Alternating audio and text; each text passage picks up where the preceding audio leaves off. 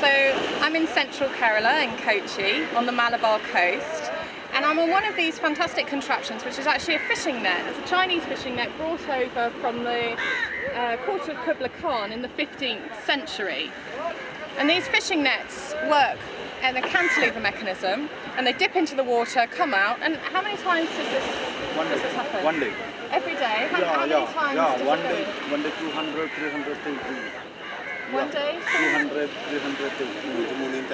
Going down, 200 or 300 times? Yeah, every 2-3 minutes. Okay. Every 2-3 minutes. Okay, and are the fish that they catch more or less than before the tsunami? Yeah. Before tsunami, you 25, 30, 40 kilo one day catch. 25 to 40 kilos every day, and now? Only 3-4 kilos. Right, so a lot less. Okay, yeah. And it's a cooperative, so you all work together, and the profits, how does that work? The profits from the money, from the fish? Yeah. It's shared out? Yeah. We are catching the fish, sold this market, after the... Sold in the market? Yeah, sold in the market, making money, sharing.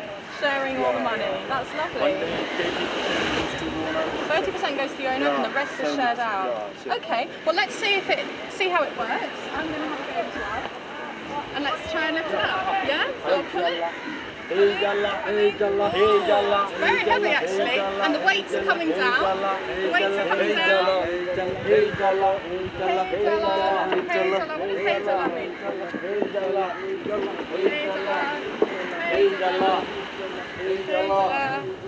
And here it is, all the way down.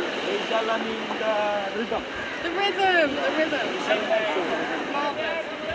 So then we get our fish and we sell it in the market over there, and people can buy it and cook it straight away. Here only low tide fishing.